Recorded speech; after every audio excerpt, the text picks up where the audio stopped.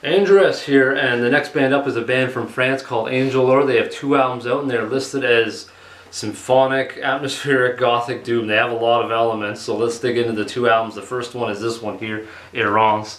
This one seduces you with sorrow right away with a song called Dans les vallées éternelles.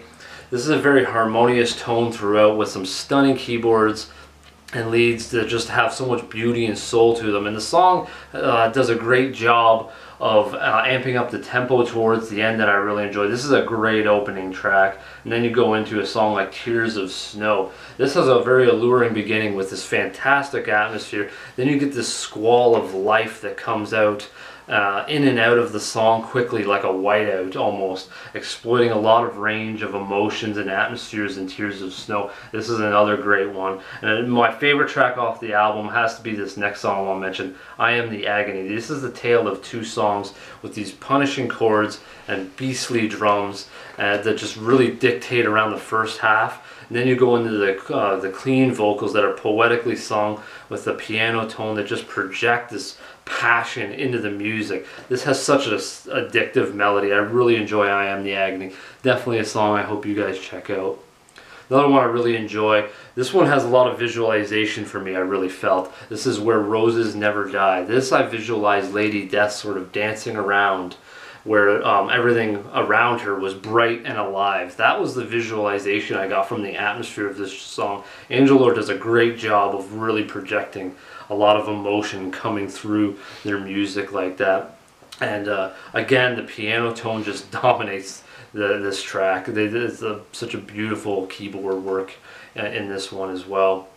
Shades of Sorrow might have one of the most soulful melodies I've ever heard. I really enjoy this with great vocals, great lyrics, and the drums really certainly add a lot, I find, with the subtleties of what the drums does. I love the little snare that goes on through this track, and I really feel like it complements the keyboards and riffs perfectly.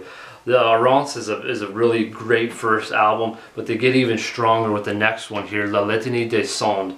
This one has a very special creative things to it. They have these picture and lyric sort of pieces here, as well as this one I'm going to show you. Captain Witchfingers is going to show you a couple of these little cards here with the pictures and lyrics on them. But this La Litanie des Cendres opens up with A Shroud of Cloud, and this sort of kicks off for you guys with this a bit of a gothic surge. Oops.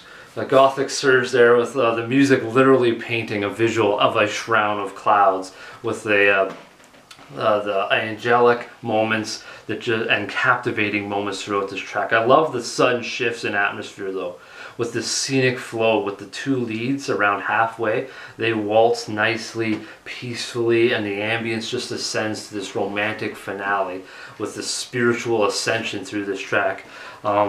There's overall this it's a longer track, and they do a great job of filling it up with wonderful clean and harsh vocals and an absolute hypnotically sung lyrics. They're just addictive and they're fantastic. Definitely a track I hope you guys check out, Shroud of Clouds, as well as Still Glowing Ashes. This is great for those Beauty and the Beast fans.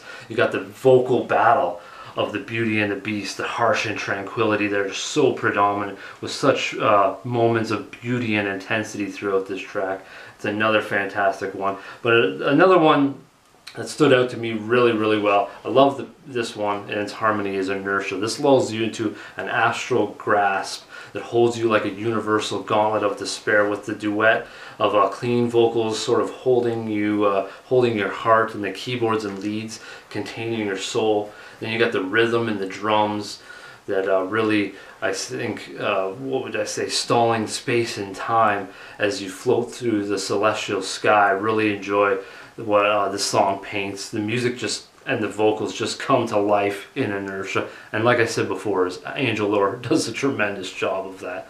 One song I want to mention a little bit is Moonflower. This is an 18-minute track, but I don't want to talk about it because I believe if I give too much away here, it's going to give away a special 20-minute track on their next album coming up. So I'm going to let you simmer on Moonflower. Go ahead and listen to this 18-minute track. It really holds your attention for sure.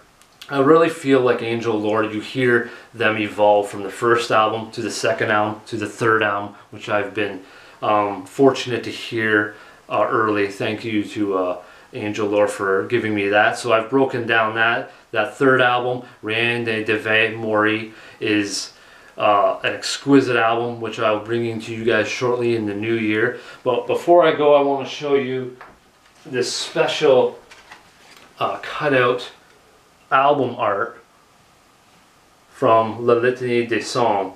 This is the album with the Shroud of Clouds and everything, and this has all the pictures and stuff. But this is fantastic. I love how creative Angellore got with this. This is absolutely brilliant in my opinion. I think they did a fantastic job of really delivering something unique and different.